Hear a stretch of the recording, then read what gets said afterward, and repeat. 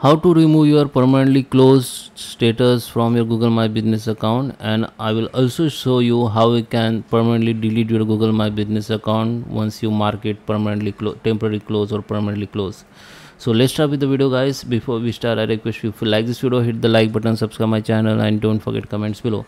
So let me open the Chrome browser first.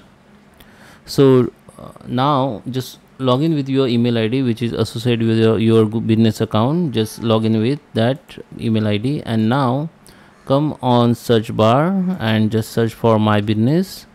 So here you can see your all listening will be visible like this. If you have only one with listening, then it will be look like, I'll show you to open one listening here.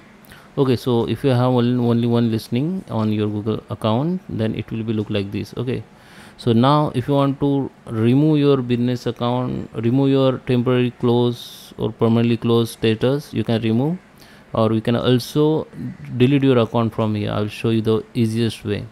Just click on this three dot option here and go to the your business profile settings, and now we need to go in linked account. Go to the business option. Here you can see your all listening. In my case I have multiple listenings, so that's why it look like this.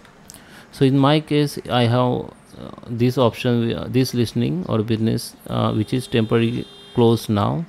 So I just select this and I will remove it permanently from here. Okay, just go to the remove, and here you can see, before you remove, just read this carefully.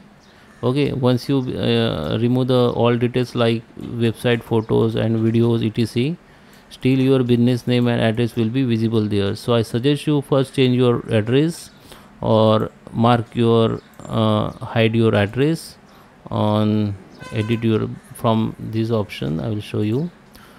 Come here, go to the edit profile, go to the location, and here you can change your address or change your business name, or you can also hide address from here.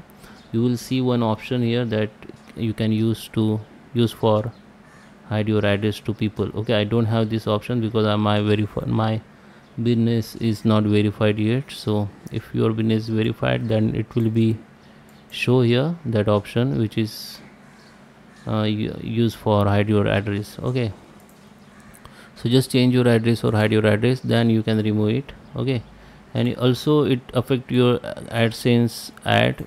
Okay, your current campaign, if there any current campaign running, then it will be inactive. Your ads account will be there, you can run another campaign, but your active ads or campaign will be inactive. The business will be removed from anyone else who manage them. The manager also remove. If you have add any managers to manage your business, then it also remove from here, and also data will be not recoverable.